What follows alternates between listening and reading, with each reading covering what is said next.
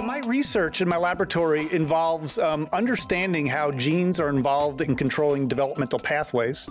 And then when we find those genes, ask how they're involved in human diseases. And what we work on is pigmentation, but not what we were just talking about. More like these animals that you see up here. We want to ask for genes that control patterning and how these white and black spots occur during development and how they're associated with disease. The idea being that if we can identify genes that disrupt these cells that cause pigmentation, the melanocytes, we'll get to later, that they may be targets for cancer of the melanocytes, melanoma. So my work, as well as work of many people, mostly focus on very major mutations. So mutations that disrupt the gene and result in these various patterns. However, when we talk about human populations, most of the mutations are minor mutations that have influences. And in fact, now human geneticists have gone back and sequenced DNA from thousands of people. And when we compare this, what we find out is something very interesting, which you may have heard, is that if we take any two people anywhere in the world, the percentage of our DNA that's identical is 99.9%. Now, I know it sounds like a number, but I've always had trouble visualizing that. And so part of what I do is to try to develop new ways to do outreach. And so one of the ways I think about it is, okay, imagine two people that are as completely different that you can imagine. They hate each other and are constantly at war. So two people like Kanye West and Taylor Swift. Their DNA is 99.9% identical. And so if you want to see what that is, there's a bag here, and there's one on my chair if you can hand it out over there. In this bag is 5,000 beads. The red ones are what's identical between any two people in the world. It's only those few blue ones in there that's our differences. You pass that one? So from this type of analysis, it's clear that there's no genetic or biological basis for race. Race is real. I mean, that's why I'm scared to be here tonight to talk about it. It's definitely real. But it's more of a social construct, which I'm sure we'll get to during our discussions later. Okay. So let's go a little bit more into our DNA and our differences when we talk about this 99.9% and the 1%. So if we take a close-up look at, here's a unraveled chromosome, a picture of an unraveled chromosome, the sequence of nucleotides that make up DNA are just 4 bases, G, A, T, and C. So if we look here at 1, it could, 99% of the time, it's the same between all of us. But sometimes there's a difference. It varies. And so one of those bases may be an A, and one of those bases instead, and someone else may be a T. And that's what we call the differences in DNA. So where am I? Okay, so let's think about it. Okay, so now we have this 0.1% difference between us. So of that, about 85% of it is differences that are found among a population. And so, let's see. Sorry, I haven't given this talk before. Okay, yeah, so this 85% or so of this 0.1%, so a very small percent, is the differences within populations. It's only a few percent, a few thousand differences out of millions that are different across populations. And so these are the ones that we're talking about where we can determine someone's ancestral history. And the other thing is, of these few thousands that are differences, most of them don't really have functional consequences to them. I mean, they're useful for tracking what continent our ancestors came from, but only a few of them, including ones for pigmentation, as you'll see, have a biological function. So, and of those ones that we use for classifying ancestral origin, it's not that one population has these differences and one doesn't. It's that the DNA variations are in all the populations. In fact, they all came from Africa because we started out in Africa. And when some of us left and migrated to other places, we took alleles, we took these differences in DNA that were present there. And as we migrated around the world, some of these DNA differences came with us. And so it's not that in one population there's an A allele, and another population there's a T. It's the frequencies that are different between them. So we all have the same DNA sequence, and these populations are different by the frequencies. So let's take a look. So for example, if we have, in one population, there may be more T's at that spot than an A. And so another population may have equal numbers, and the third population may have more A's and more T's. So it's not that one population is completely one variation there. It's that the frequency is different in a gradation as we travel from Africa around the world. So we don't have these blocks of DNA differences in one location and another location. So that's one of the reasons that support that there's a gradation, not only of the DNA sequences, but many of our traits. Okay, so one of these traits is pigmentation. And often when we think about it, especially in the US, we think about it in blocks, like dark skin or light skin. But actually, if you would really look around the world, it really is a gradation. And even within populations that you may classify as a particular grouping, there's quite a bit of variation. And one of the things that is obvious is that we use this, and it really biases our perception. And one way that I like to show this is this slide here.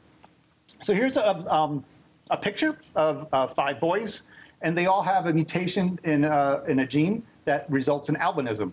And so basically, we've taken away the pigment, and now we're left with looking and figuring out where these boys are from. And if you look, it's kind of hard to figure out where their ancestral origins are. Maybe Sweden, maybe Ireland. But if I were to tell you that they're all from India, it might surprise you. So pigmentation really does mask our perceptions. Okay.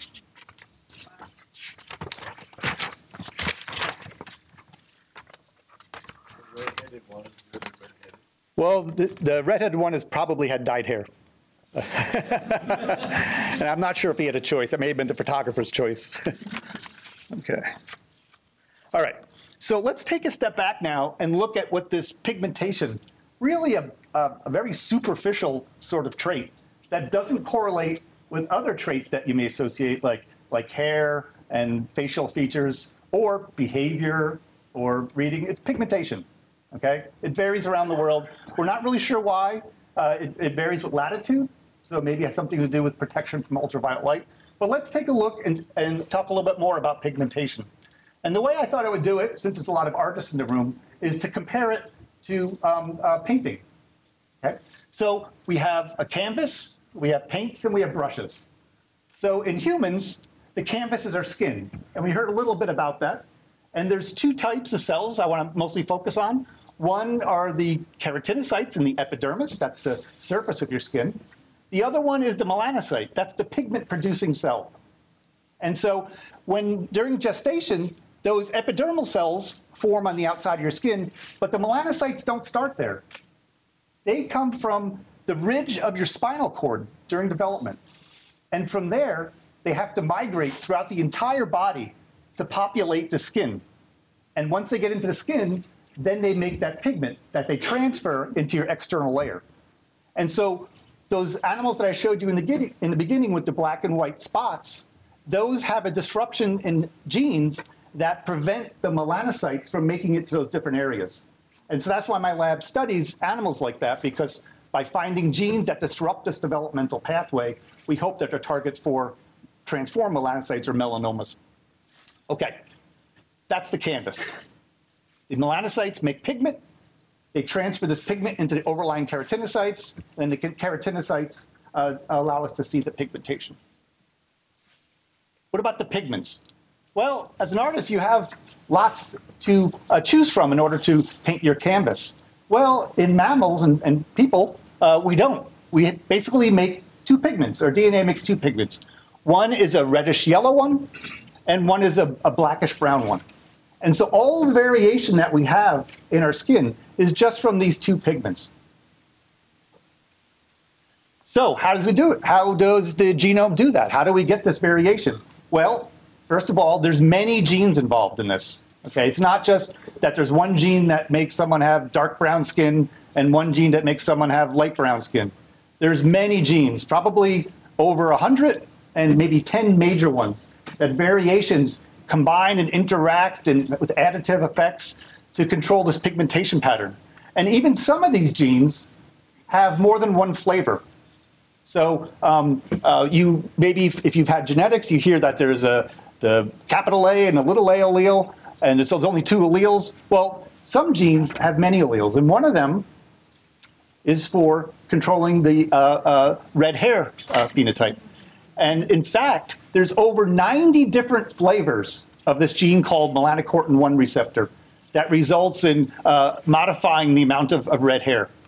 And whoops, and if we look at them, if we start on the right-hand column, these alleles have low activity or no activity, and they have very high red hair and freckling. But as we move towards the left, the alterations in the DNA result in various functions of that gene, and we have different amounts of pigments. So just like an artist may control the amount of red by mixing two hues together, the genome can alter the amount of red by controlling the activity of this one particular gene. So, in addition, there's also many genes that are involved, I told you about, and there's multiple ways to get to one particular trait. So, for example, if we think about people with dark skin from, like, say, Africa, Australia, and India, the way that they get the heavily pigmented skin are by different mechanisms. And I want to tell you about another example, and that is white. So an artist would take a tube of white paint in order to make white. Well, in mammals, we can make it 4 different ways. So the animal, the polar bear in the upper left, he has melanocytes throughout his entire skin. He has them in his hair follicle. But what he doesn't do, he doesn't give a signal to the melanocytes in the hair follicle to make pigment. So he has white hair. If he shaved off that hair, his skin would be black. He's just not making white in his hair. The man on the right has melanocytes all over his body and in his hair, but he has a mutation in a gene where he can't make pigment, a type of albinism. So he has white skin because of that.